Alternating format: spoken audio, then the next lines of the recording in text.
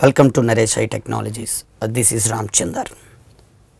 In the last two videos, we did talk about how to load dot class file from secondary memory to primary memory with the help of different ways. Like first I am highlighting the concept like how to load the dot class file by using the concept like development tool. After that, I did introducing how to load dot class file by using calling the static variables as well as a method, and third one is by creating an object also we can load dot class file, and fourth one is I did talk about a reflection API method, one of the reflection API method like what for name method, and also I did introduce like class name dot class. So in this time, this is the last video we did talk about this concept. In this video, what in this topic, what happened, dot class file is loading, but static blocks are not executed, but bytecode is loading from, bytecode is nothing but what, dot class file is loading from secondary memory to primary memory, but static blocks are not executed. Now up to now we did talk about aroundly 5 ways: reflection API as well as what here, class.name, and also I did complete like these 3. In the last video we did talk about these 2. In this today video I did talk about how we can load dot class file by using the concept like what, inheritance. See here, inheritance is one of the object oriented principle which is used by the Java language. What is the main intention of inheritance? See, inheritance means extracting the functionality from one class to another class. Now for example, here I have one small class, that class name is assume a.java. In Java, every class requires 11 functionalities. Every class requires how many functionalities? 11 functionalities. If you take any class like A or B or bank or customer or cinema or credit card, whatever the class you take, every class requires how many methods? 11 methods. Now every time writing the 11 methods in every particular class, that will be raised what here? Boilerplate of code.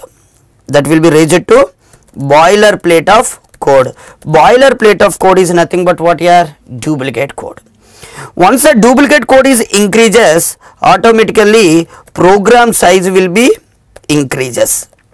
Once program size increases, automatically performance will be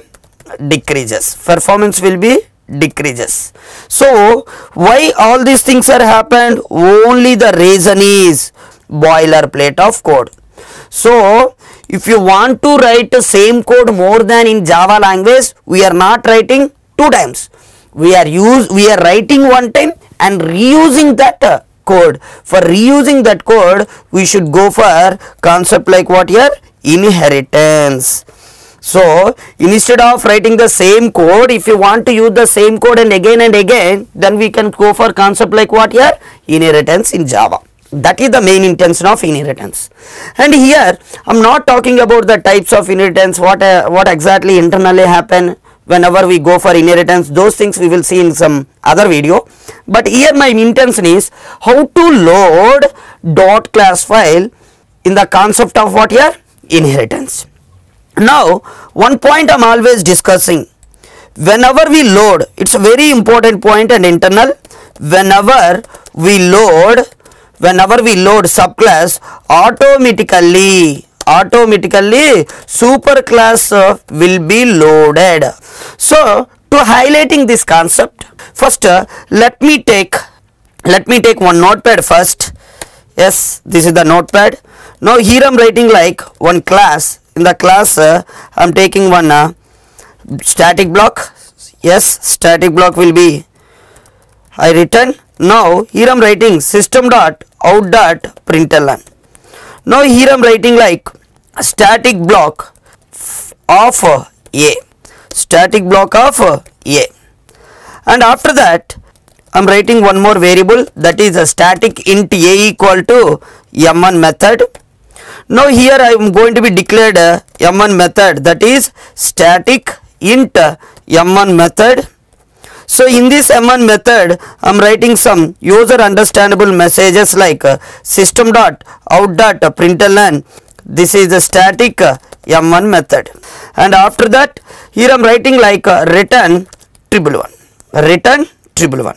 Now for more clarity purpose, here I am writing super class static block of a, and here super class static m1 method. Now I am saving this one, Ctrl S, and I am saving this class on top of the warrior, on top of the desktop, and all files, and finally I am saving.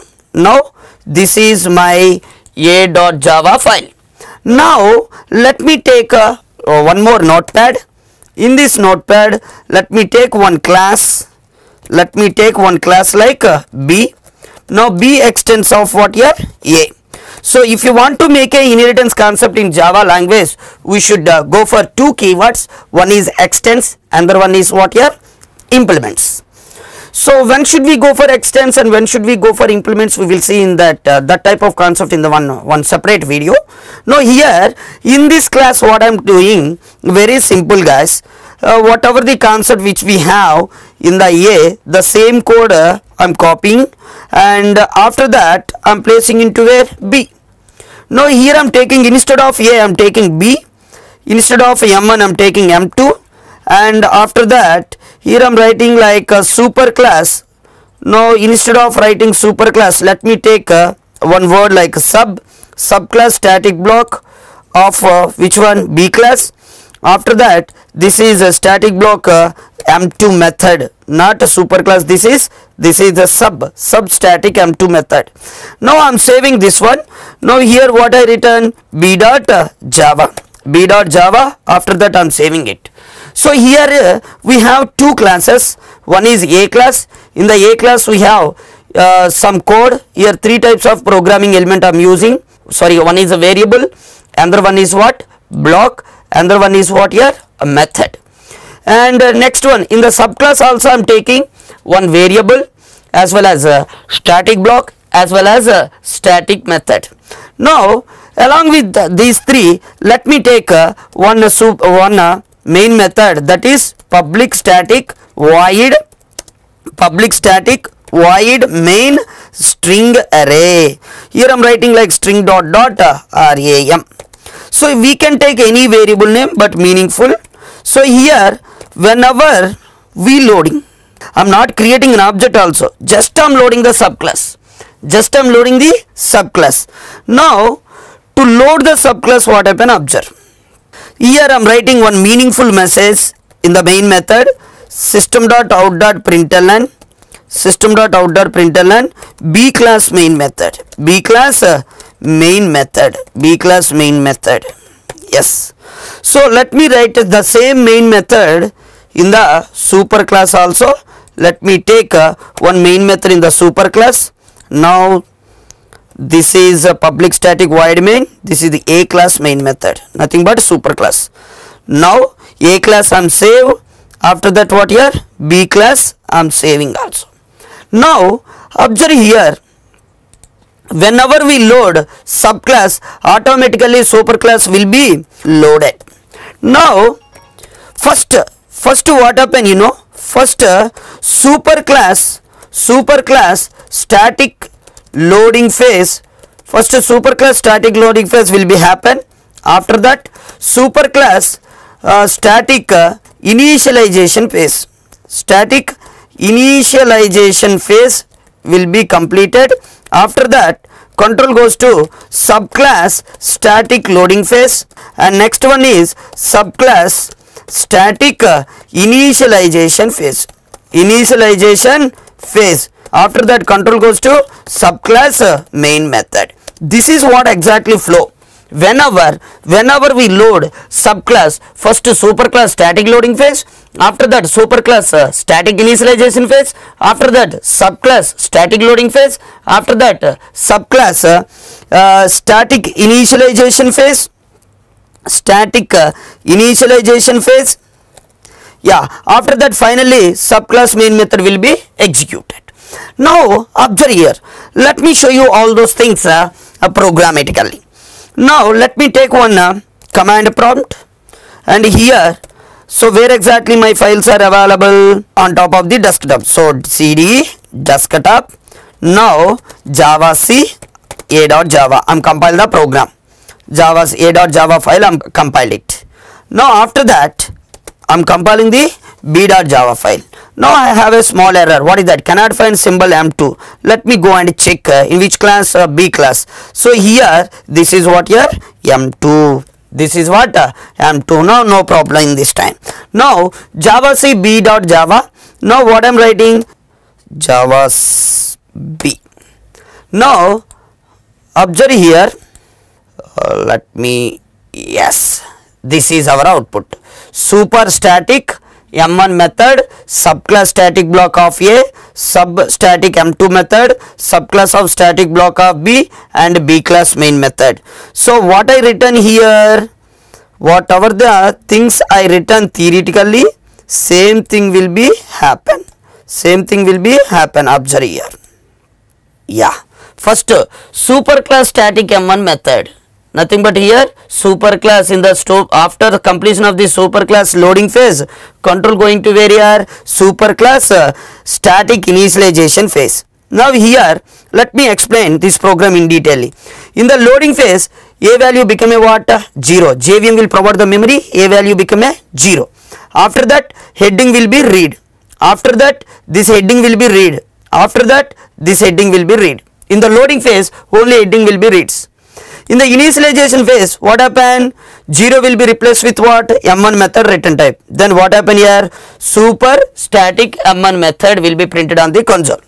After that, I return 111. Nothing but initially in the A, I have a 0. Now it will become a what? 111. After that, what happen? Static block will be executed. Superclass static block of A. After that method m1, methods, no method will be executed automatically. If you want to execute, we need to call. So previously executed, why? Already we did call it, but now it is not calling. The reason is I am not called the method m1 explicitly. After that main method is not also executed in the static initialization phase. Once completion of the superclass loading phase and static initialization phase, control goes to where here? Subclass. Subclass here nothing but what? B. Now what happen here? Static into B. So initially in the static loading phase, B will be getting the value like what? 0. After that static block will be reading. After that method will be reading. After that main method heading will be reading. Now after that what happen? In the static initialization phase, 0 will be replaced with what? M2 method return type. Then what happen? M2 method will be executed, and finally we getting like a sub static M2 method. Nothing but observe, see the output, sub static M2 method, third one. Now after that what happen? Now again control goes to where here? Next statement. So here again I am writing what here? 111. Maybe you can write some other values also, not a problem. So again initially B value 0, now it will be replaced with what here? 111.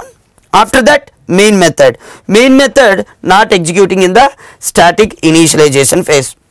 After successfully completion of static subclass static loading phase, subclass static initialization phase, finally control goes to where here? Subclass main method. Finally control goes to subclass main method. Now what is the last output? B class main method will be executed.